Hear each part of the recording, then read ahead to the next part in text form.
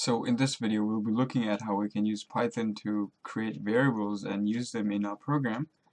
Now in Python, to create a variable you would simply type in the variable name followed by an equal sign and your value. So in this case I'm going to have a variable called age and I'm going to have a value of 22.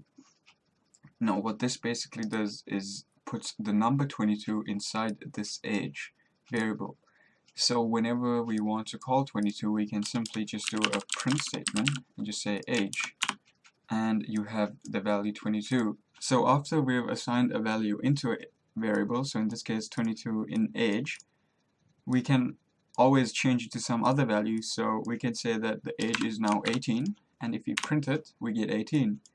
So we aren't restricted to data types as well. That is, if a variable has an integer, then doesn't mean we have to from now on put everything as an integer. We could just simply have a string by saying, hi, I am 55 years old, and if we print this, we get a string. Now with variables we can hold many things other than just strings and numbers. So let me go ahead and write down all the separate things that we can store inside a variable. Right, so we have a string, we have numbers, and we have some other kind of data types. So we'll be going through each one of these, but let's start from the top. So we have our string, we have something, and we have stored that inside a variable called string. Then we have an integer, 256, which is inside this integer variable. By the way, you don't have to actually call it integer when it's an integer and string when it's a string. You could simply even say integer string or XYZ or whatever. Really, it doesn't matter what you name it as long as it's meaningful. So in this case, I've just named it string just to say that, okay, well, there's a string inside of this variable. So we have a floating point, which is the same as a decimal. And we have a none type, which is a special kind of data type in Python, which basically signifies nothing. Now we have a boolean, which is either true or false, so this can be even true.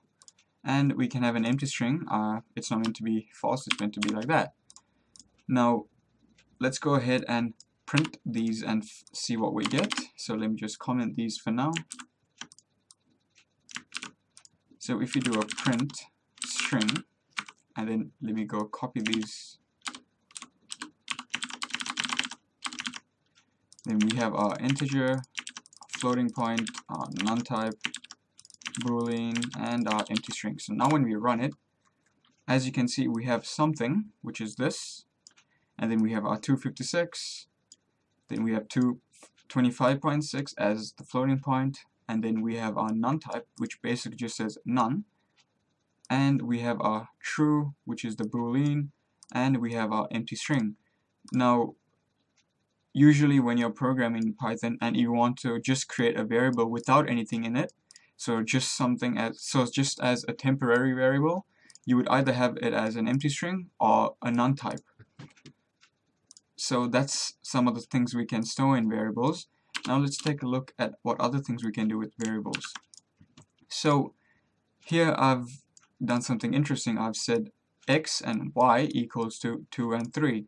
And in Python you can have many variables so long as you have the same number of values corresponding to the number of variables. So in this case, if I do x, y, and z, and then I do print x, y, z, we get an error saying not enough values to unpack. Basically that's saying you have said 3 variables but you have only given 2 values. So to solve that problem you can just do that, and you have 2, 3, and 5. That's with that.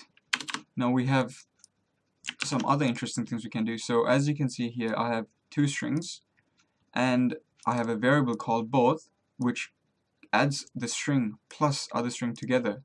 If you go ahead and run this, you print both, and as you can see we get hello world.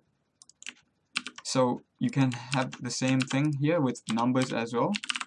So print new sum, and we get 53, because 10 plus 33 is 43, and in here is 43, and then we create a new variable called newSum, which has 43 plus 10, which is 53. So now that we know how to use variables, there are some pointers that you might want to keep in mind when you're dealing with variables. So let's say we have a variable called num, and it has 23, and we have another variable called num2 equals 33. Now the difference between these two is that this variable has an integer number, which is 23, and this variable here has a string representation of 33.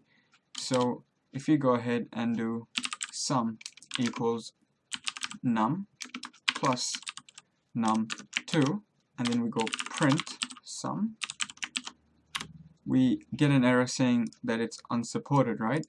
Now this is going back to our previous videos. I believe it was one of the very first videos where when we are adding something, we have to make sure that it's the same data type and that the operation we are doing is supported between the two data types. So in this case, we can't add a string and an integer. That doesn't work, but we can add the string and a string together, and we get 2333. Now if I take away the quotes, and then we run the program, we get 56. So this stuff right here is the equivalent of this. So we have a print statement, and we can do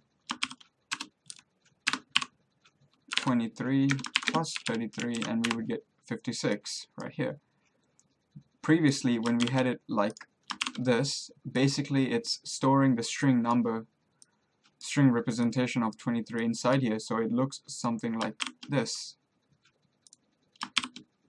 And you can't do that in Python because, well, basically it says can't convert int. So that's saying you can't convert the string into an integer and do the operation, which is add these two numbers together. So to solve this problem, we can have the int function. Basically this just converts the string representation 23 into the integer, and now if we run the program, we get 56. So the one other thing I forgot to mention previously is that let's say we were dealing with variables again. So I have a variable called age, which is 34, and then I create another variable called age, which is 55.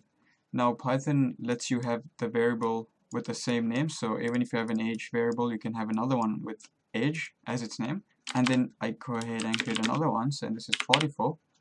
Now what happens is initially you create a variable called you create a variable called age, and then you store the value 34 inside it, and then once Python skips this line, that is, it runs this line, it comes here, there's nothing here, then it comes here, then Python realizes that there's already a variable called age, and it simply updates the value. So once it's here, age is no longer 34, but it's 55, and then comes down here, nothing there, oh look, another variable, updates the value. So now we have 44, and if we print it, we should get 44. So that's just something to remember when it comes to dealing with variables. It's a pretty common mistake. Sometimes even I do it. I just forget that I have a variable called that name and then realize that the program isn't running properly because I'm getting a value that I'm not supposed to be getting. Anyway, in the next video we'll take a look at sequencers to create some basic programs in Python.